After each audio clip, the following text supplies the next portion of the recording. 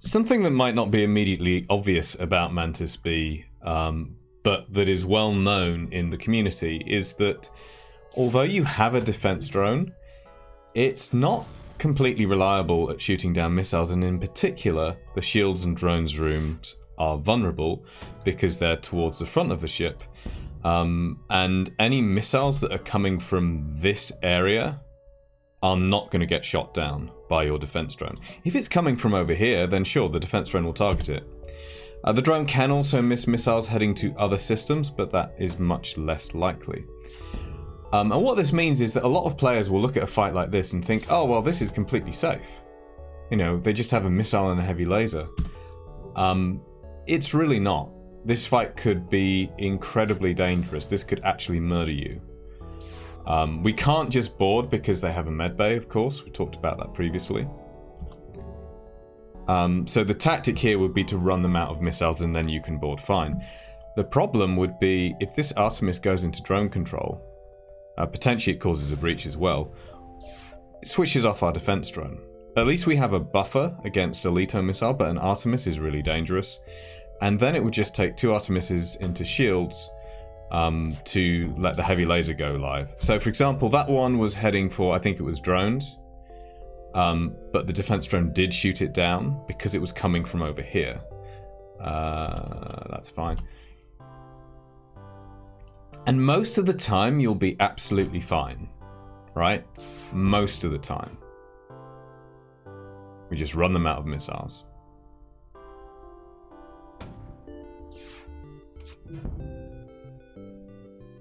But this situation can and has ended massive win streaks.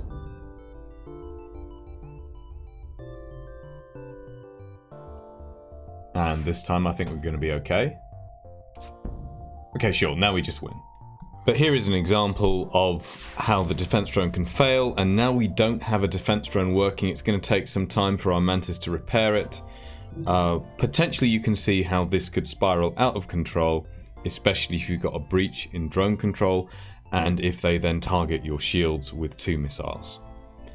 Okay, what I'm going to show you now is another way that you can defend against the missile. And just to make it easier for me to demonstrate, I've sped up this Artemis. It's firing every 2 seconds.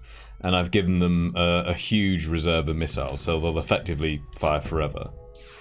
And I'm just going to wait and see when we have a missile that's heading to drone control. Or possibly shields, actually. Let's see what happens.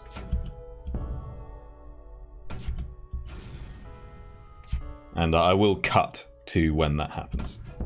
Okay, here comes one heading to possibly drones. I did actually get hit in shields. Oh no, it's actually heading to shields. So this is going to be real difficult. It is heading shields, right? I'm holding up a piece of paper to my screen and lining it up with the missile. I'll give this a go. This is really, really hard, but it might work. The drone is just not going to shoot it down.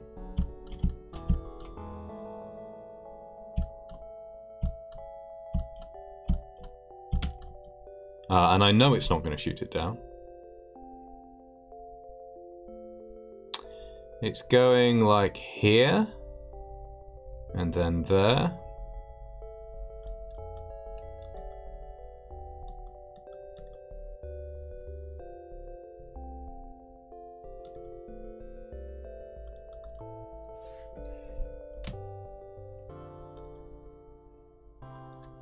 Okay. What I'm going to do now is switch off the defense drone because I know it's not going to work. And I will turn on the boarding drone. Check this out. I mean, okay, we're still fucked, right? But that's because they're firing Artemises every 2 seconds and they just hit me twice in shields. The point is, we blocked that missile. And as you can see, our boarding drone is destroyed. So we actually blocked it with the boarding drone.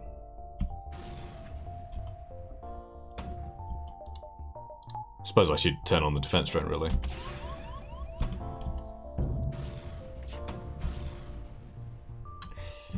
Now, how that worked is quite simple. FTL doesn't really have any concept of 3 dimensions. It's a 2-dimensional game. There's just an order in which things are painted on the screen. So some items, if they overlap, one is going to go on top of the other. And the boarding drone, when you deploy it, it starts exactly in the center of drone control, and it then moves out of that in a straight line across the screen, and then it comes into the enemy ship. Now, just because you can't see it doesn't mean it's not there. And as far as FTL is concerned, this is just another collision. Obviously not going to save us in this case, but you don't normally face enemies who are firing Artemis missiles at you every 2 seconds. Alright, just to help understand this a bit better, I've loaded up another fight where we're just facing a very fast Leto missile instead, and I've like super upgraded my ship, so we can just play around with this more. And the other thing I'm going to do is use something which the Swift Tiger gave me for this, which is incredibly helpful. It's so great to have people who are so knowledgeable in programming in the community and who are very willing to help. He just volunteered it, by the way. I was asking how to do something, and it's just like, here, have this. So thank you very, very much. I really appreciate it. Let's see, 1 second. I'm using Cheat Engine here. And I'm just going to change a couple of values.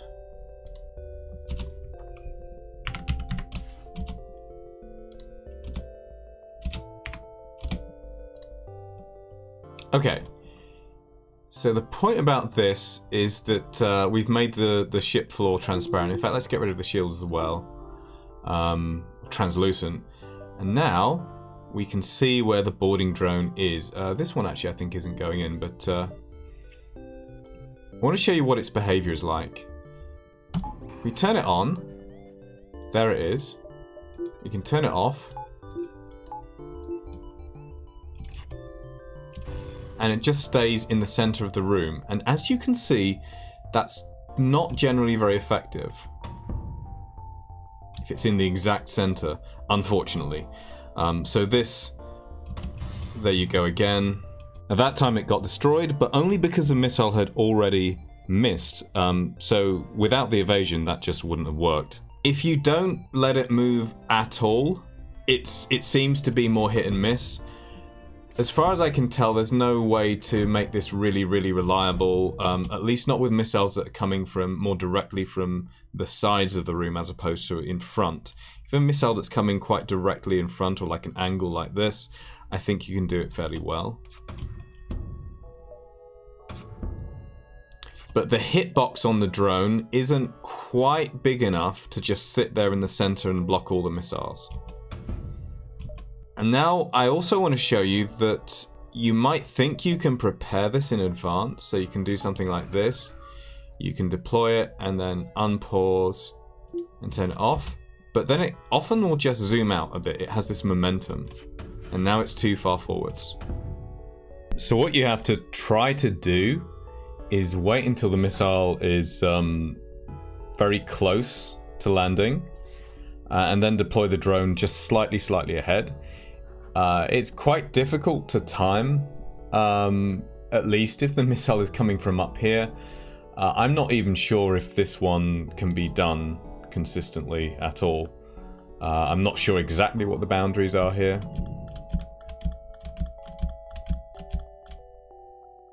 Right, we know the defense drone isn't going to shoot it. So when is the right moment to deploy?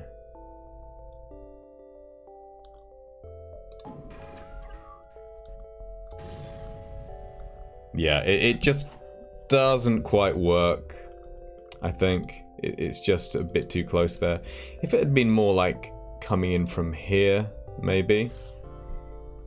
Okay, this one is nice because we can deploy a little bit early. Like that. Oh, great. Just send another one on exactly the same trajectory, fine. Screw you, FTL. And that's all there is to it. It's not going to work every single time. As you can see, it's quite tricky, but with a bit of practice you can do it. It's especially not going to defend against shields that much because obviously the missile has to pass through drones and it has to pass through, you know, this part of drones in order to use this defense. But I just think it's quite fun. I think it's hilarious. It's one of the silliest things that I've seen in the game, and I hope you found that interesting.